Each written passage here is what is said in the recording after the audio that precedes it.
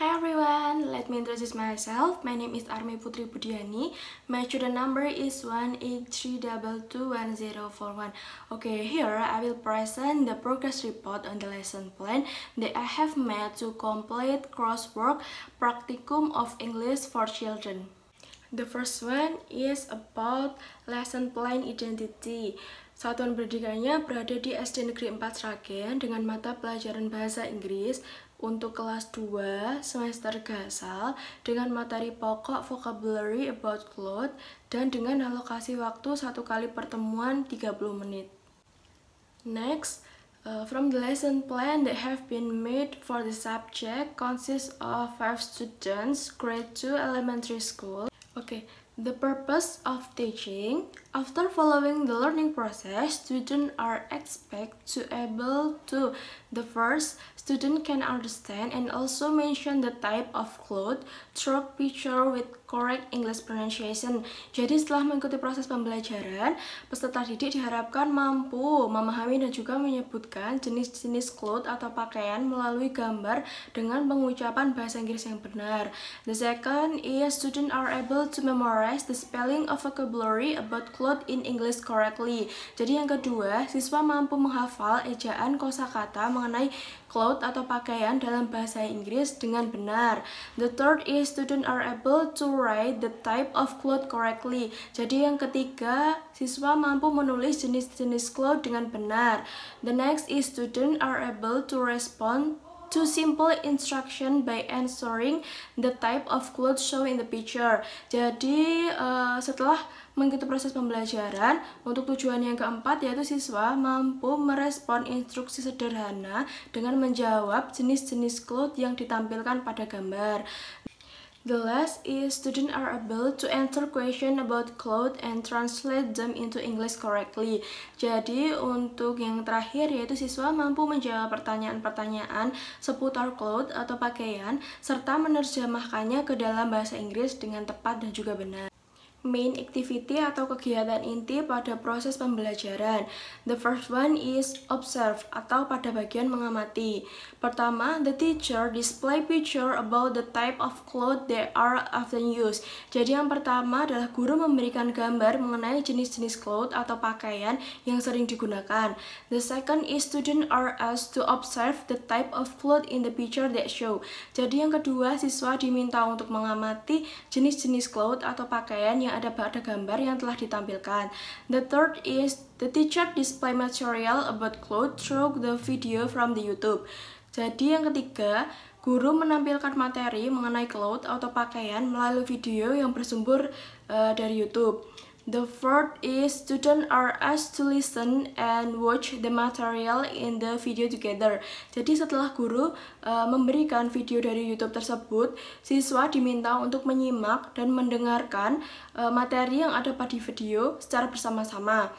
And the next is the teacher explain to the student about the type of cloth and give example how to pronounce them correctly using English. Nah, kemudian guru menjelaskan kepada siswa mengenai jenis-jenis clothes atau pakaian dan memberikan contoh bagaimana mengucapkan dengan benar menggunakan bahasa Inggris. The next is students are to image the mention of the type of clothes with the correct pronunciation.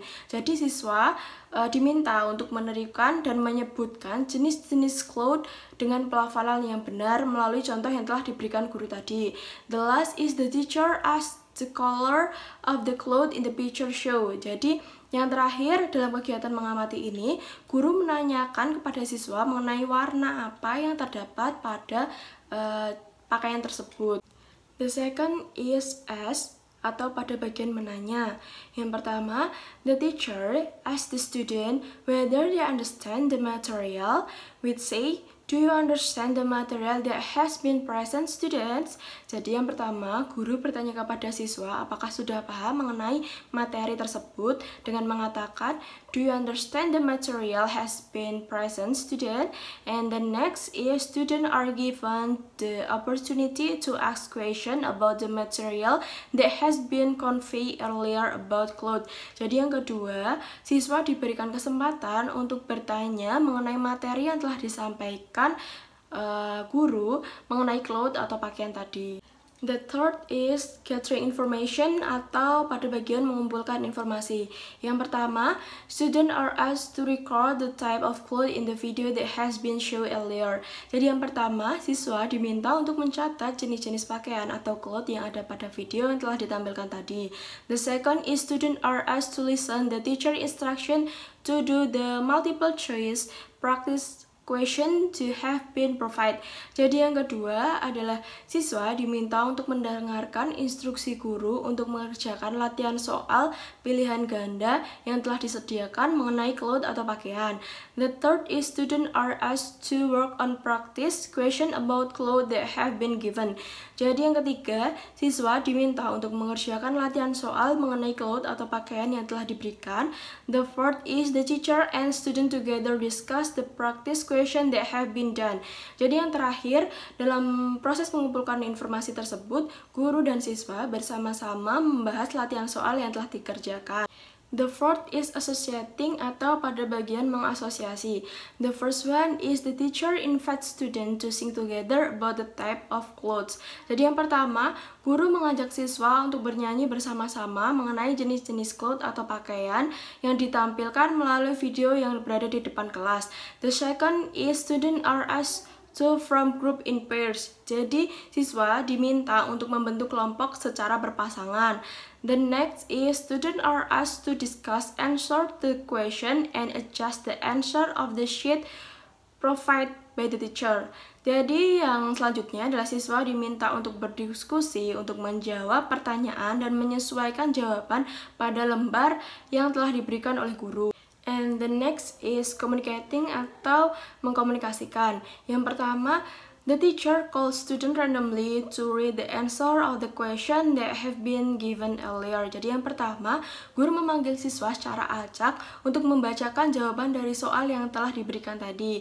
The next is teacher and student together to discuss the result of the discussion that the student have done. Jadi yang terakhir, guru dan siswa bersama-sama untuk membahas hasil dari diskusi yang telah dikerjakan tadi. About progress atau kemajuan yang dimiliki oleh anak-anak setelah proses pembelajaran. The first one is children can know the type of clothes and also increase the understanding of new vocabulary. Jadi yang pertama, anak-anak dapat mengetahui jenis-jenis clothes atau pakaian dan juga meningkatkan pemahaman mereka tentang kosakata-kosakata baru yang telah mereka dapat. The second is the children look happy with the method that I use, namely by using video media during the learning process so that children do not feel bored. Jadi yang kedua, anak-anak terlihat senang dengan metode yang saya gunakan, yaitu dengan menggunakan media video selama proses pembelajaran, sehingga anak-anak tidak merasa bosan. The third is children become more interested and enthusiastic when the learning process is fun and accompanying by practice question that are applied with game media. Jadi anak-anak lebih merasa tertarik dan antusias ketika proses pembelajaran berlangsung secara menyenangkan dan disertai dengan latihan soal yang diaplikasikan dengan media permainan. The last is children can sort randomly word into a correct word and order it.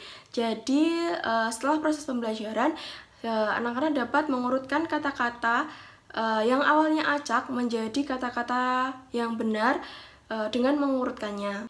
In the problem and difficult, the problem when the learning process take place, there is a main problem, namely when explain something with English, the teacher must explain again using Indonesia. Otherwise, the children will have difficult understanding the comments that have been ketika proses pembelajaran berlangsung. Ketika guru menjelaskan menggunakan bahasa Inggris, guru pun harus menjelaskan 2 kali menggunakan bahasa Indonesia.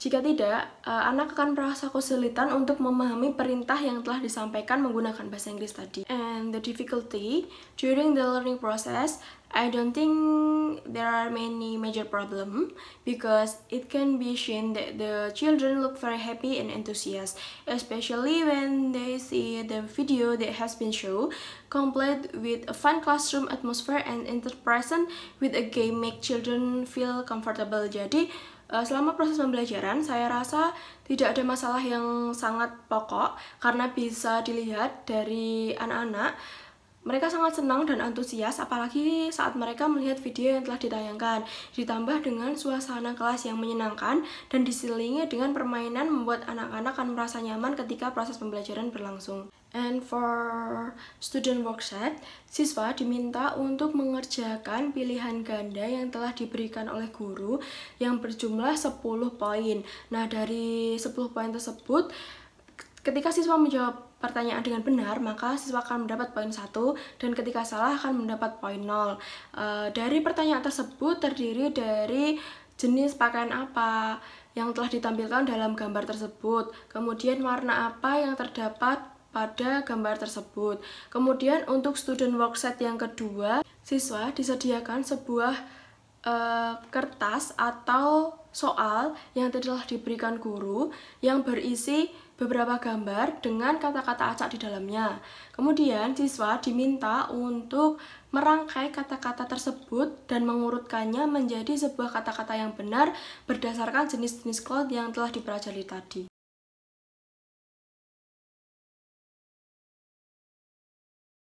That's the progress of the report I can present. Thank you for your attention and wassalamualaikum warahmatullahi wabarakatuh.